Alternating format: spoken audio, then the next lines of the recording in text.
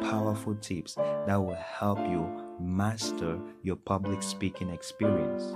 That actually reminds me of a funny story I believe I read in Dr. John Maxwell's book of a preacher who was graduating from seminary, and he was excited looking forward to the first station that he was going to be posted.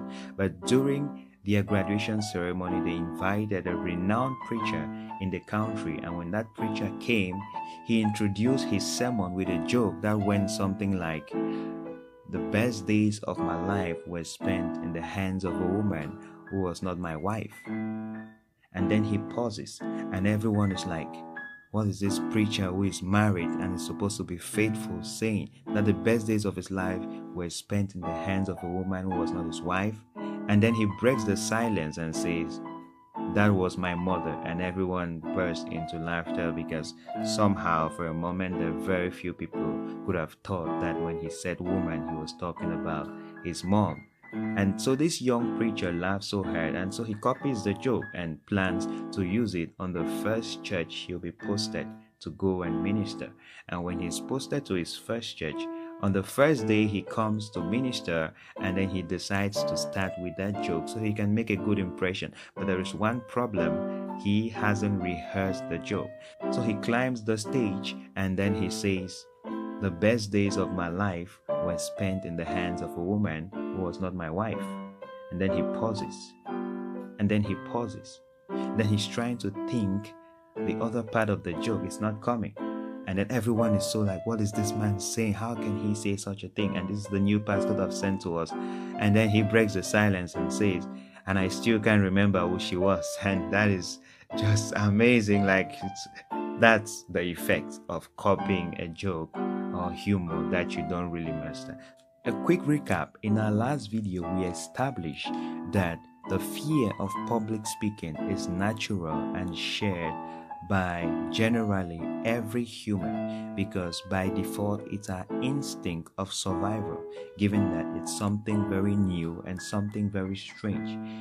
Normally, we are used to having a conversation with 1, 2, 3, 4 people, and there are really not that many eyes looking at us at once. And really, they are often casual conversations where there are really no expectations. But when we get it into a formal setting, our brains begin to heat up like, am I going to meet up with the expectations that these people have about me? And so we established that in our last video. Therefore, the fear and the panicking and all the adrenaline being secreted in our system and the sweat is simply a message of our body telling us this is danger and we need to run for our survival.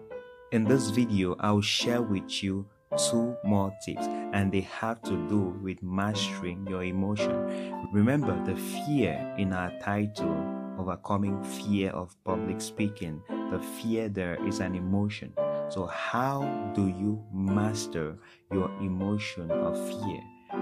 You'll be surprised to know that many great speakers, even after having hundreds of speaking opportunities and sessions or thousands in their lifetime, still stand before a speaking opportunity and there is a tiny little fear in their heart.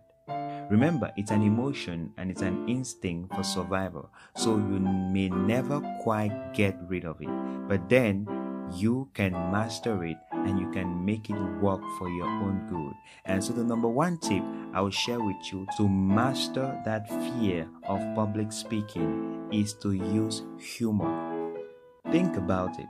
The great speakers you know and admire somehow have a very good sense of humor. Well, you may say you don't really have a good sense of humor, or you're not really good at making jokes, but that's no problem. Humor is something that can be learned. You can go online and you find funny jokes, you find funny stories, you find humorous things that you can actually practice on how to say them such that the fun and the humor actually goes through perfectly. This is important to master it, because if you don't master it, you can say the funniest joke and 2 things are likely to happen. 1, it doesn't come out clear and everyone is just looking at you like, what are you doing?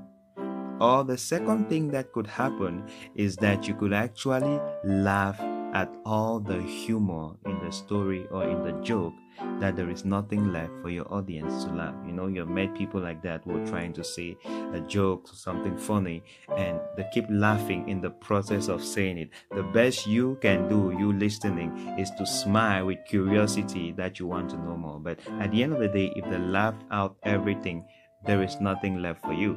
We all can relate to having experienced something like that in life. So it's important that you master the humor in the joke, the humor in the story, so that you can communicate it accurately. The reason is because we know that laughter is a good way to release stress, both for yourself and for your audience.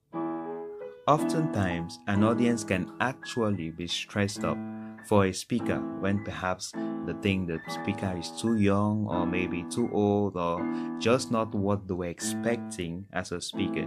So throwing some humor in there at the beginning or in the course of your public speaking session is important to release that stress so that people can ease up, and even more important, for yourself too. But if you don't think you're the one who is good with jokes and humor, then you can try a variance to this point, which is actually telling captivating stories. So it may not be humorous, but you could actually use a captivating story to achieve the same effect. A captivating story that, of course, will end pleasantly or not, depending on the subject matter you are addressing in your public speaking session. Oftentimes, this is great if it's a personal story. You know, audience's attention is always grasped when a speaker climbs up and then they start with something like, 5 years ago, I remember when I was in the university and everybody's like, oh, he or she is telling a story. Let's listen to the story. So it's also a good way to start if you get on stage and there is a lot of noise or your audience is a bit disorganized, you know. Just that noise, just that disorder in your mind may make you feel like these people don't even respect me. And that just goes a long way to multiply your stress and your anxiety. But a simple secret to get everyone's attention wrapped around you is to use a captivating story. And a story that you tell in a very calm, quiet way, that you probably even lower your voice a little. That way people have to really keep quiet so they can actually hear you. And just that feeling that you're in control of your audience will go a long way to help you master that emotion of fear. Point number one is simple. To counter the emotion of fear, you need to bring in a different emotion, and that's of joy, of humor, of laughter, of happiness. That dopamine secreted, everyone feels good, especially you, and relaxes up so that the public speaking session can really be at its full potential because you can actually do it. And as usual, because you've watched till the end, I'm just going to throw in this second point for you. When it comes to mastering your fear of public speaking, dealing with the emotion of fear, an important component to understand and keep track of is your pacing. You need to master your pacing. Your pacing has to do with how fast or how slow you're speaking per time. You can't just climb the stage and you go fast and you just wrap up and you go down. Or you go to the stage and you're just going slow and slow and slow, and everyone just gets bored, and that just multiplies your anxiety. No, you need to master your pacing. You need to understand where you go fast, where you go slow, especially when you want to grab the audience's attention. You get to the point where you want to emphasize very important points, that you pause and you go slowly, and you even repeat yourself looking at the audience in a way that expresses confidence, expresses a mastery of whatsoever you are saying. And certainly what is communicated in people's minds is that he or she knows what they are talking about. So that's it. Throw in humor, throw in a story, change the emotional condition of the room, grab everyone's attention, and master your pacing. fake some good confidence in there, and the more you do it, the more the confidence itself will start manifesting all through your public speaking session. So that's our time in this video. I'd like to know what you think.